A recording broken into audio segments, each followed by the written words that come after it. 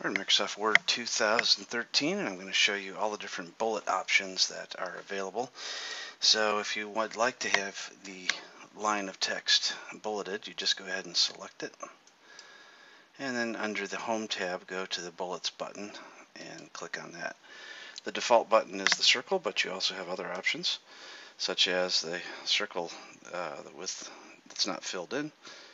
Go to a square, different logo, diamonds, check, or arrow. And as just hovering over it actually changes. Once you find the one you want, you can just go ahead and click on it.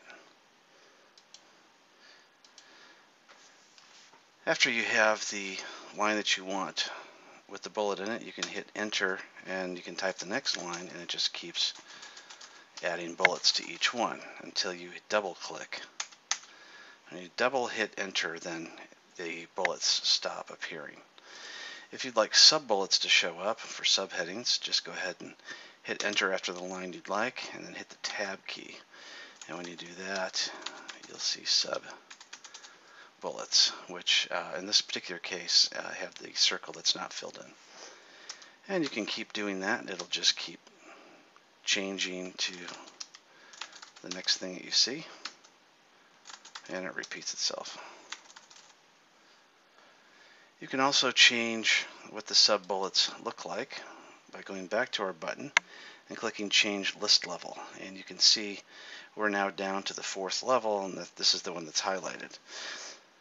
We can also change the bullets for various different levels. You can also define a new bullet, and you can change the alignment. You can click on a symbol, choose anything you'd like.